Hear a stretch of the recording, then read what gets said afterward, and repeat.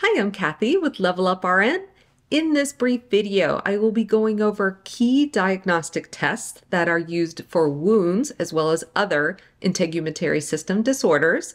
And at the end of the video, I'm going to give you guys a little quiz to test your knowledge of some of the key points I'll be covering, so definitely stay tuned for that.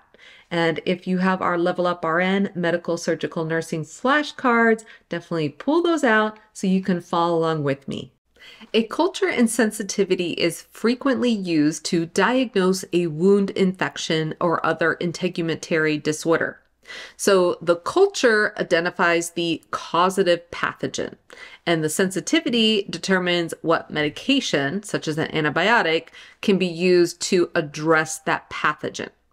We always want to obtain a specimen for a culture and sensitivity before the patient starts on antibiotics. So as the nurse, if you are ordered to obtain a wound culture, you want to first clean the wound with normal saline. So we wouldn't want to clean the wound with an antibacterial wound cleanser because that can kill off some of the bacteria that we are trying to identify. And then after cleaning the wound, you want to take the swab and you want to swab an area of viable tissue in the wound bed.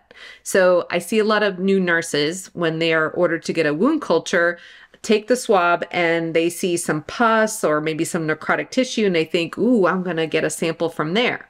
But that's actually not what we want to do because that can produce inaccurate results. So we want to swab in a viable area of the wound bed for about 5 seconds. And then we want to be careful not to touch the skin surface as we are placing that swab in the tube.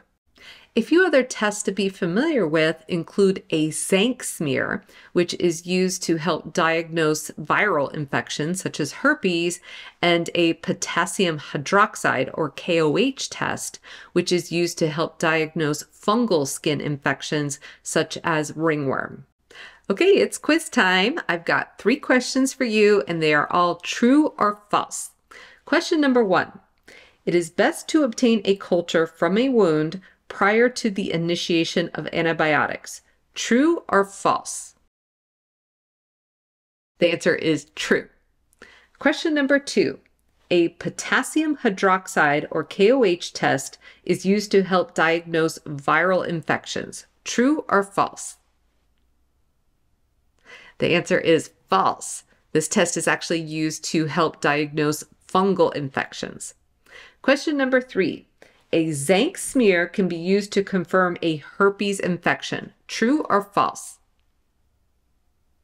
The answer is true because a herpes infection is a viral infection. Okay, that's it for this video. I hope you have found it helpful. Take care and good luck with studying.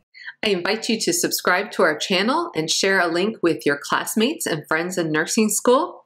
If you found value in this video, be sure to hit the like button and leave us a comment and let us know what you found particularly helpful.